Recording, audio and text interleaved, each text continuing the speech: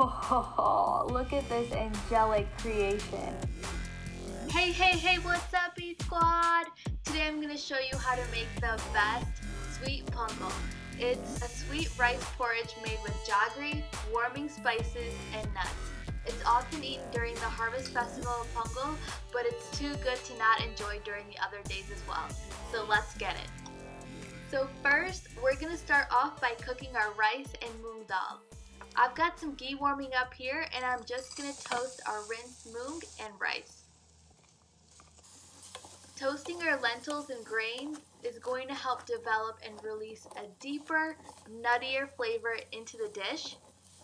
Once it's lightly toasted and you can start to smell the essence of the moong, I'm just going to add in our water. And lastly, some salt. Salting the rice here versus at the end is going to flavor each grain from the inside out. Cool, and just cook this how you would normally cook rice. I'm pressure cooking it here, but on the stovetop or even in the rice cooker works just fine. Alright, so this looks good. Set this aside for now, and now we're just going to toast our nuts. I've got some ghee in here. Add in our cashews first since they take a little longer, and then our raisins. You just want to lightly pan fry this until the cashews develop some color and the raisins balloon up. If you want the exact measurements, check out the description box below. I'll write out a full-length recipe so you can make this sweet pongal at home. And while you're down there, make sure you hit that like and subscribe button to keep seeing more delicious recipes. Now for our jaggery syrup.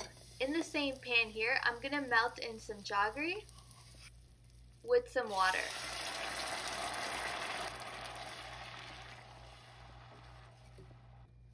And just as this starts to bubble, I'm going to flavor this with some cardamom powder, some clove powder, some cinnamon, and some nutmeg that I'm just going to grate in.